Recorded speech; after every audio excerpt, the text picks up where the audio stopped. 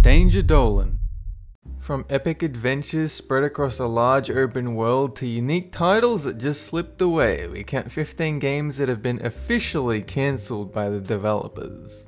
Number 15. Tiberium. Pretty much everyone that plays video games knows and loves the Command & Conquer series, and this game looked like a promising addition to the franchise. Tiberium was going to be a tactical first-person shooter title, where you play as GDI Commando fighting off a repeat invasion of the screen. It was cancelled because of a supposed low quality, but knowing EA, this could just mean the game targeted a niche instead of a wide audience. Number 14. Sadness. The Nintendo Wii sold far more than the 360 and PS3, but it had the least amount of quality titles of any 7th generation console. That's not to say it didn't have some amazing games like the Mario Galaxy games, but it still lacked in quality titles.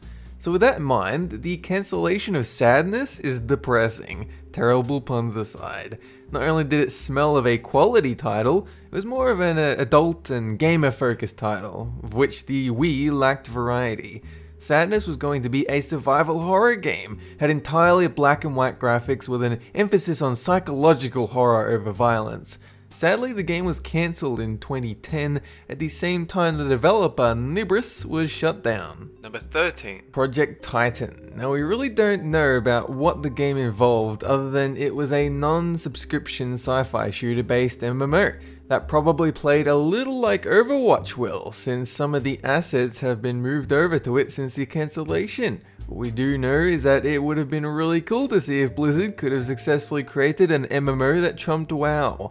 All in all, at least they're not completely destroying it like StarCraft Ghost or Warcraft Adventures. Number 12. Prey 2. So Prey was an innovative FPS title that involved some really cool mechanics such as playing with gravity, where you'd be able to walk on any surface like the iron boots used in Twilight Princess. It also had portals, much like the Portal series, except you couldn't place them yourself. In Prey 2, you would play as an amnesiac bounty hunter on an alien world, and the gameplay would be fast-paced, run and gunning, with some great looking visuals for the time. According to Bethesda, the game was cancelled because it didn't meet their quality standards. In other news, apparently Bethesda has quality standards, which might not be apparent if you've played Brink. Number 11. Dungeon Keeper 3 War for the Overworld. Dungeon Keeper was an incredibly fun strategy game released in 1997, where you were the villain, creating a dungeon designed to kill those dastardly heroes that always try and prevent your ruling of the world and whatnot.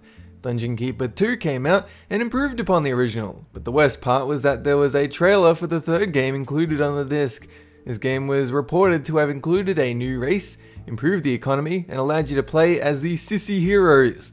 Apparently EA decided to cancel this game because of their Harry Potter and Lord of the Rings titles.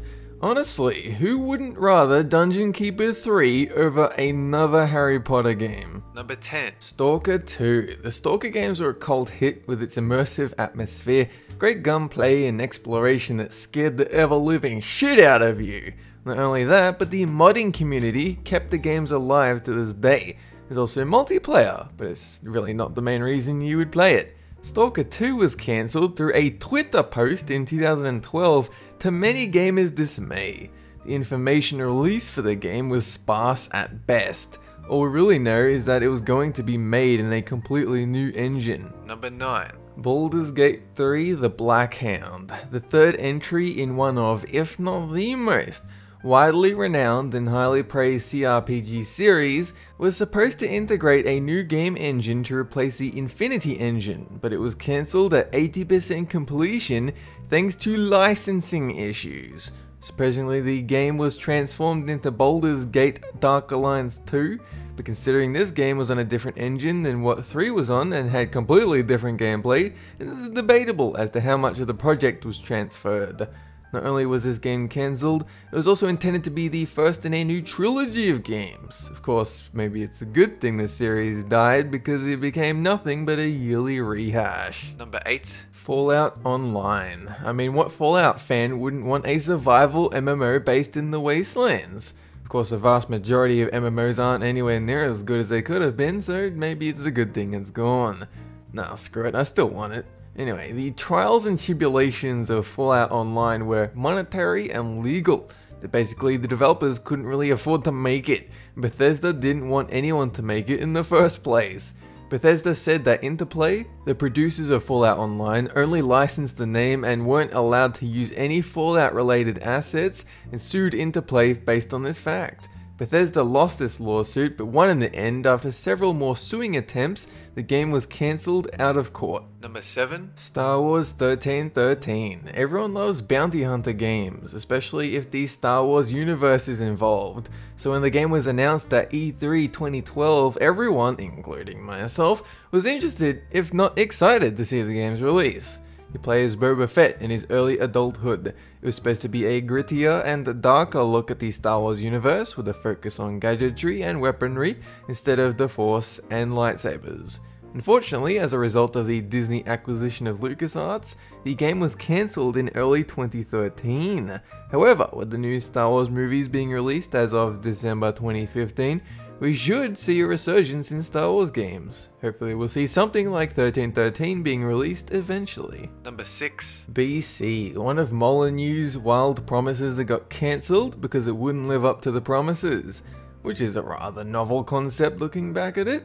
The game was set in a prehistoric time period in which you would control an evolving tribe of early humans in a complex ecosystem where if you overhunted a certain species, it would go extinct and affect the future of the continent.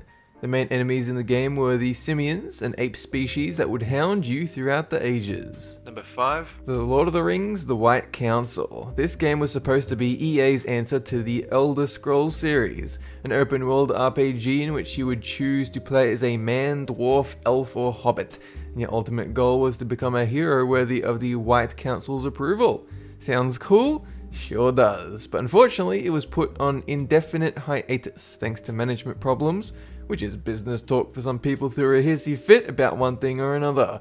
The lack of this game's existence is an affront to all Lord of the Rings fans. Exploring Middle-earth, building a name for yourself by shaping the world enough to earn a name in the history books sounds pretty amazing. Number 4. StarCraft Ghost. It was confirmed to be cancelled by Mike Morhaime in 2014, which honestly opened the old wound and salted it, because I had almost forgotten about it by that point. The game was based around playing a ghost from the StarCraft universe, in which you could go invisible, use an EMP, a flamethrower, and drive hoverbikes, scout cars, and the goddamn siege tanks. Not only that, but the multiplayer you could play as a marine, firebat, ghost, and light infantry, all of which being able to drive the vehicles previously mentioned. Can only imagine how many hours I would have spent in this fucking game had it been released. Number 3. Shenmue 3, a game that has been announced and cancelled so many times that we've all lost count. Technically the game is vaporware, but seeing how it's been cancelled multiple times, I think it's earned a solid place on this list. Sega says the story has been finished even though the end of Shenmue 2 wasn't in any way conclusive. Don't really know what they're trying to pull, maybe they think it's been so long we've all forgotten about the end of the second game. However, the creator has teased many times that he still wants to make Shenmue 3, but I think at this point we all know better. The chances of this game being released is so close to zero it's barely worth mentioning. But hey, we can still hope, right? Number 2. Silent Hills. The disappointment for this one is fresh. The Silent Hill franchise hasn't been great since the third installment, and the combined works of Hideo Kojima and Guillermo del Toro could have only produced good things.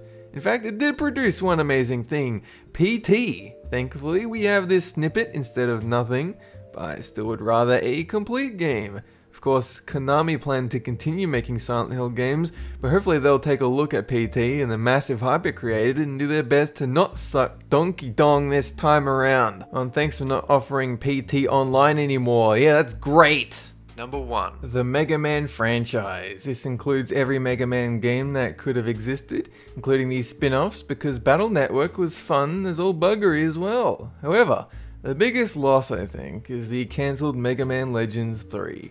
3D platformers seems to have gone out of fashion with pretty much everyone except Nintendo, plus a few indie developers, and Mega Man Legends 3 for the 3DS could have been amazing. There's the Kickstarter Mighty No. 9 series made by the creator of Mega Man that could supersede the Mega Man franchise, but I think it's going to be the same no matter how much we hope. Also, an honorable mention to all of the vaporware titles out there like Black and White 2 and Half-Life 3. that's it for this countdown. And have a good one!